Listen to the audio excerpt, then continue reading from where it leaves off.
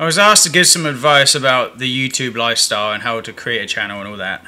I was very hesitant in wanting to do this because people like to blame people for things that go wrong. So when you give out advice, they say, I did what you did, nothing happened, and you're a piece of shit. No, this is why I don't like to do this advice stuff. But I'm going to give you maybe a tip or two that kind of helped me grow a little bit. Because I did see some surges and it just stabilized, and surges and stabilized. It does that. My subscriber count is insane. Very rarely is it just gradually going up like normal channels would do. I have surges and I get nobody for years, and I get massive surges and nobody for years. That's kind of how this YouTube channel works. It's very embarrassing and the metrics are all over the place, but the views are doing okay, so I'm okay with it. I just don't have people wanting to follow me again. They just want to do a one-stop shop and see me say, hey, cool, I love the entertainment, and they fuck off. And I don't see them again because they didn't even press subscribe. So it is what it is. But here's a tip. Try your very hardest. I know it's difficult to do, but try your hardest to be yourself. No one can replicate you, and they can try and impersonate you, but they can't 100% be you. They might be able to be you 80%, 90%, but not 100. There's a good advice right there.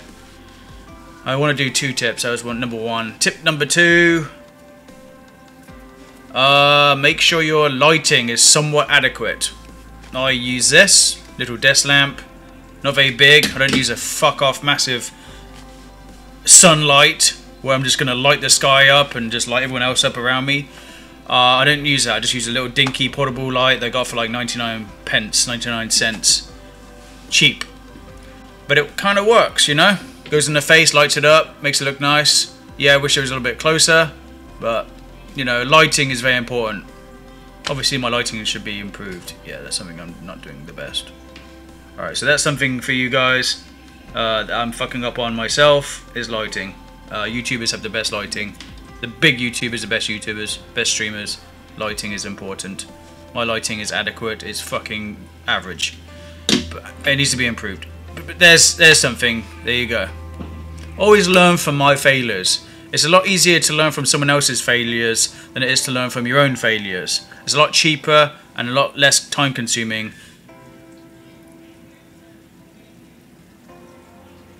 Learning from someone else's failures.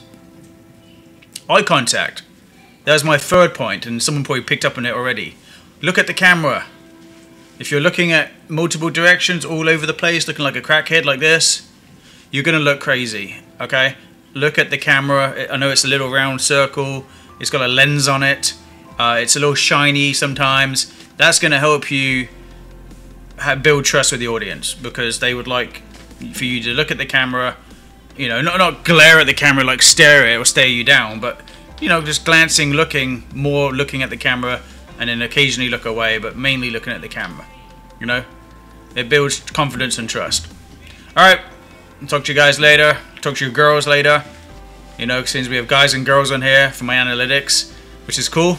Different age brackets too, from anywhere from like teenagers to freaking retired people. So that's cool. It's cool to see.